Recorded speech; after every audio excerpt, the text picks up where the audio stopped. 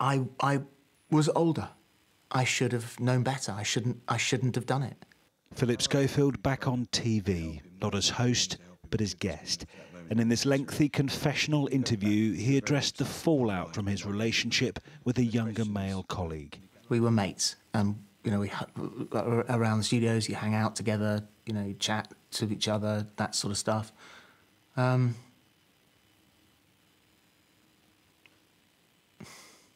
then in my dressing room one day,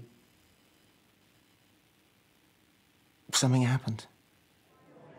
Mr. Schofield says he first met his former colleague when he was 15, but that no kind of sexual contact happened until he was 20. In the most serious accusation put to him, he denied he had groomed him. What was unwise was the fact that it happened, and that was a very, very grave error. Now, it was consensual, but it was my fault. Why? Because I shouldn't have done it. See you on Monday. Bye. Bye. This was his last appearance on This Morning a fortnight ago. On today's programme, host Alison Hammond emotionally reflected on her former colleague's TV interview. Oh, I'm just finding it really painful because obviously, I loved Phillip Schofield, and it's weird because I still love Phillip Schofield. However, what he's done is wrong. He's admitted it, he's said sorry. But as a family, we're all really struggling to process everything. Phillip Schofield claims he's been struggling himself after several weeks of media scrutiny. He alluded to the late TV presenter Caroline Flack, who took her own life 3 years ago. It is relentless, and it is day after day after day after day. And if you do that, if you don't think that that is going to have the most catastrophic effect on someone's mind, what do you want me to die? Because that's where I am. And this is how Caroline Flack felt. And it didn't stop.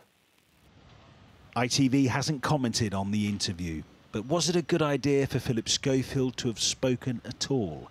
One expert in public relations crisis management says commenting publicly at this precise moment may have been unwise. We possibly would have advised him to keep quiet now and to, because all the facts are not yet known. It is an employment matter. It is time to let the due process take place. It is something where once you've started going into that level of detail, when other things become known or other speculation happens, you feel as if you want to update what's happened. The show goes on without Phillip Schofield. After 20 years on the programme, he says he now sees no future for his career.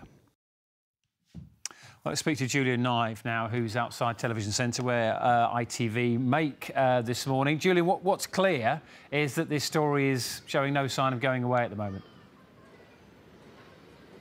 Hi, Daniel. On Monday, Holly Willoughby is due to return to This Morning for the first time since Phillip Schofield's departure. Is she going to address all of this in any way? It would perhaps be a bit glaring if she didn't, given that the team here today referenced it so heavily. And then on Tuesday, there could be questions about this in front of a committee of MPs. They may reserve those points for the following week, though. They have called the chief executive of ITV, Dame Carolyn McCall, to them to give evidence, and that could be on June the 14th. But a really lengthy interview from Phillip Schofield, 45 minutes, plus that newspaper interview as well. Much of interest for ITV, especially when he said that when ITV executives questioned him and this younger colleague about their affair, he said it wasn't a formal investigation. That might suggest how seriously they took it at the time. There is this external review going on by a barrister into how ITV handled all of this, but that could